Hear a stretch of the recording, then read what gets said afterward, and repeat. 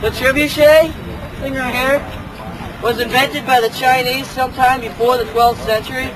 And around the 12th century, the European nations picked it up and they improved it.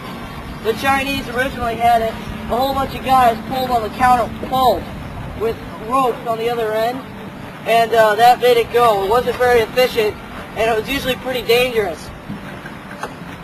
The European nations got it, and they added the counterweight.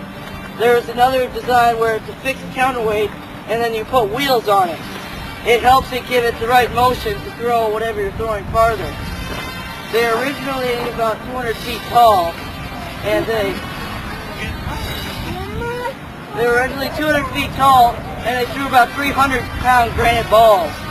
This is only about 20 when the arm's up. 10 times that height? Yeah, it was about 10 times. Wasn't it, Dad? Again? Was it about 200 feet tall? What? The werewolf? I don't remember. No. Well, the first European trebuchet that is recorded was called the werewolf. It was used in the Scottish-English battle.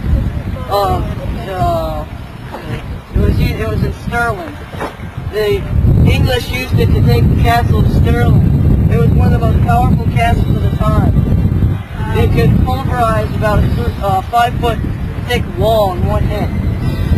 It was considered the end of castles. It ended most uses in castles until the cannon came along, and that really finished it.